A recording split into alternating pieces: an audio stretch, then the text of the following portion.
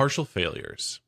You're working on a project that coordinates between multiple services. Maybe it's a payment gateway, a reservation system, or maybe you've inherited thousands of microservices. In a world where nothing ever fails, this is simple, but we don't live in that world. My name is Christian, and I'm a polyglot software engineer with a fondness for Elixir. As is the case with most of my videos, code is available with a link in the description. Let's get started. If you're working with Elixir, you're in luck. The Ash project includes a package called Reactor that handles this kind of workflow orchestration, even if you're not using Ash. At its core, Reactor executes steps by resolving a dependency graph, running concurrently whenever possible.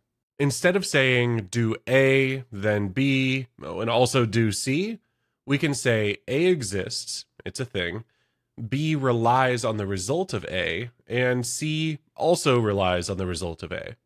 Reactor figures out that it has to do A first, and then it's free to do B and C. Reactor also implements sagas, which allow each action to have a compensating action, what it calls undo, whenever something downstream fails. It's like database transactions, but across multiple systems. If C fails, A has the opportunity to unwind if necessary. I'd encourage you to take a look at the tutorials and guides in the Reactor docs. This library has a lot of depth. But today, we're going to pretend to work for a travel agency.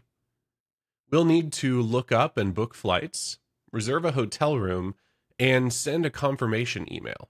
Simple enough. So here's a naive approach written in an Elixir Livebook. First, we find a flight number, then we book that flight, we book a hotel room, and then we email the user and let them know that everything has been booked correctly. And if we run this, sometimes it'll work, but other times there will be a failure, like when the flight service can't reserve a flight. Now, in that case, nothing really bad has happened, but maybe something will fail a little bit further down, like we can't reserve a hotel room. Well, now we're in a state where the flight's booked, but the hotel isn't. Clearly, something needs to change.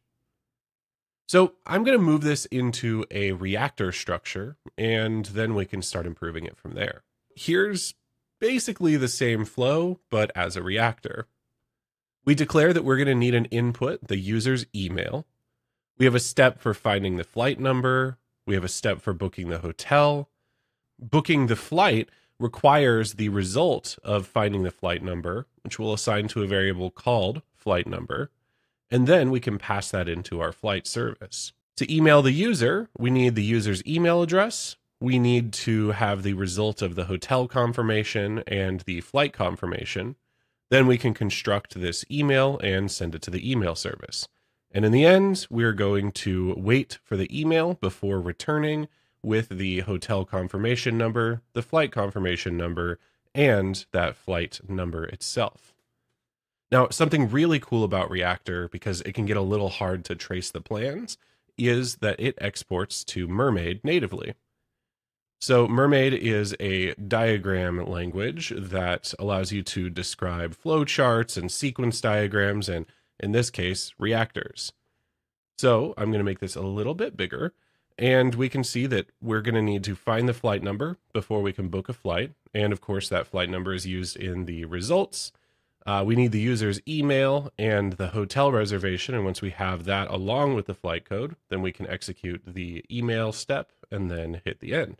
To run the Reactor, we just pass the Reactor itself along with its inputs to the reactor.run function. I'll run it down here, and well, we still had a failure, and we're still in the same spot we were before with the naive code. Anyway, this is where sagas come in. Instead of steps that just have a run function, we can also define an undo operation. One way of structuring these is with a module that uses reactor.step, and this can have the run, the undo, and a few other callback functions. When we have a step module, we can just say book flight, and there's the module, and then we can still define any of those arguments inside of the do block. The other way to structure this is through inline anonymous functions like we are with the hotel, where run will book the hotel room and undo will take that confirmation code and pass it in. There's pros and cons to using the module or using inline functions. One of the big ones is that the diagram will actually have the proper name instead of just saying anonymous function. Anyway, at this point, we can roll back the hotel reservation or the flight if anything goes wrong. So I'll go down here and take a look. In the diagram, we can see that book flight uses book flight step. That's a little bit better than anonymous function that we have on booking hotel. And then we run it the exact same way as before. And in this case, the email service timed out, so we canceled our hotel reservation and canceled our flight. I think that's pretty neat. By offloading orchestration complexity to Reactor, we just think about dependencies and steps. It handles the rest. In fact, let's improve this a little bit more. My email service that I hard-coded at the top here will time out 50% of the time. It also fails entirely if there's a bad email address like example.net. Reactor has a concept called compensation that can help with this. In addition to the run function, we can add a compensate, which says that, in this case, if the error is a timeout, let's retry. But if it's a bad destination, let's just continue with the failure and roll everything back because there's nothing we can do about that. Now, if we hit a timeout, we should see it retry. Let's see if it happens. We had a timeout, and it retried, and it succeeded. Retries can also be configured with a maximum if that's important in your use case. All you have to do inside of your step is set max retries to some number, and now you're cooking. Reactor also has support for data pipelines, conditional steps, middleware, nesting reactors into other reactors, and even dynamic graphs where steps create other steps on the fly. There's a nifty cheat sheet in the doc site, along with great examples in a few different problem spaces. But I want to take this one step further. Reactors can be directly passed into Ash as run functions to power custom actions. And stay with me, there's some AI here. If you watch the Ash AI video, you'll know that any action can be turned into a tool for an AI agent. Maybe an AI travel agent? I copied the Reactor that we've been working on into a new Ash AI chat project. Here's the trip Reactor and all of the services.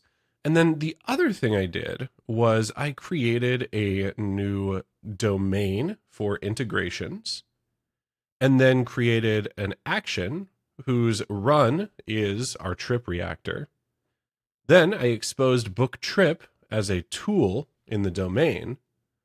And finally, when we're processing our messages, let's make the book trip action available to the agent. By adding these 3 bits of code, I made it so that this AI agent is able to book a trip for me. So now I'll tell the agent, I'd like to go on a trip. Now, since it doesn't know my email address and it knows that that information is required for the action to run, it asks me for that info. So I'll just say ca@example.com, send that over, and now it should internally choose to run that Reactor and book the trip for me.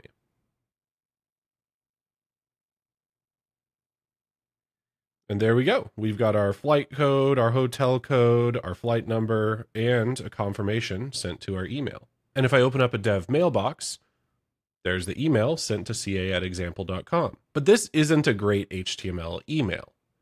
So what I can do is use AI to construct the email, because Reactor can also accept resource actions as steps.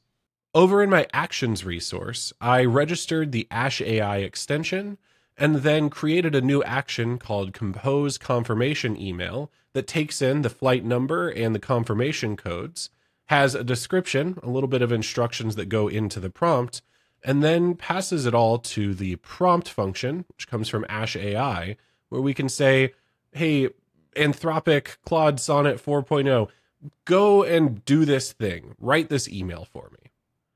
Then, in the Reactor, instead of composing the message inline within the email user step, I created a new step that is just going to call our new compose confirmation email action. And the result of this will be passed in as our email message, and then we pass it to the email service. So let's book another trip. I'd like to go on a trip. I'll give it ca@example.com again. And now it's going to book the trip and then compose an email on its own in HTML and send off that email in the end. So it booked the trip. It also let me know about the email. And if I go check my mailbox, there we go. Valued customer. Here's all of your information. Here's some reminders. By the way, this is automated. It was able to figure out the job, all because I asked it to compose a professional confirmation email given this information. Please and thank you. The Ash team has managed to create an entire ecosystem of libraries that are made more powerful when combined. Of course, it's nice that Ash isn't required to start getting value out of Reactor. The next time you're working on an Elixir application, consider if you might benefit from a concurrent, dependency resolving saga orchestrator. If so, try Reactor. This has been Code and Stuff. Thanks for watching.